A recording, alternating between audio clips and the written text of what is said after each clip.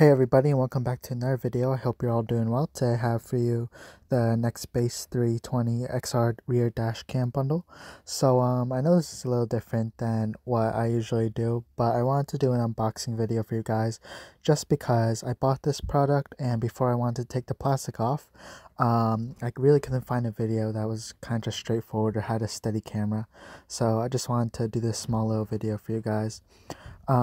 Retails about $180 in the US. I believe it's a Best Buy exclusive, but you could also just get it on the Nextbase site.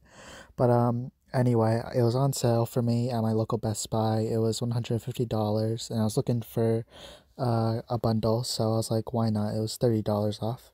Yeah, let's get into the unboxing. Alright, so the sides of the box are actually blank, and on the bottom it tells you some information about the cameras, such as it shoots full HD video, has intelligent parking mode, things like that.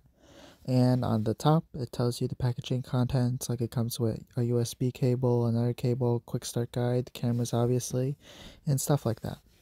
Here on the back it just tells you some product information, gives you a description, and you can pause the video if you like to read that. Alright, let's open the box. So here we have some papers, like a sticker right there, and here's a thank you note with just some information on it.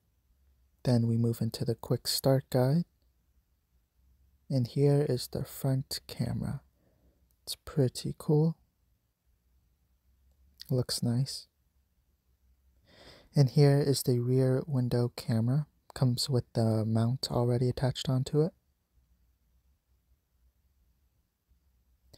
More packaging.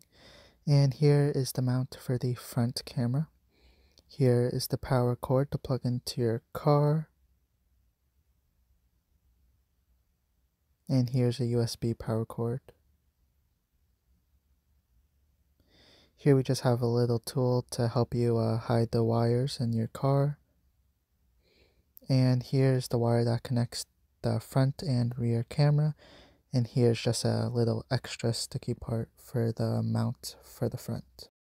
Thanks everybody for watching this quick little unboxing video. If you liked it, please give it a thumbs up and let me know in the comment section down below. If you want to see some footage from the dash cams, I'll try to make a video if there's enough demand for it. And thank you guys just once again for watching, and I hope you take care everybody. Bye.